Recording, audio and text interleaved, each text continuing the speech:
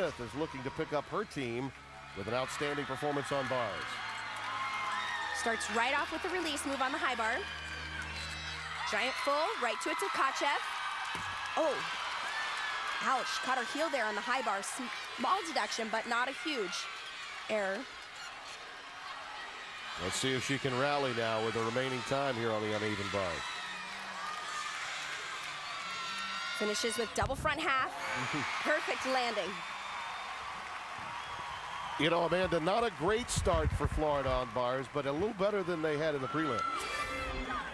There you see the cumulative score, 49.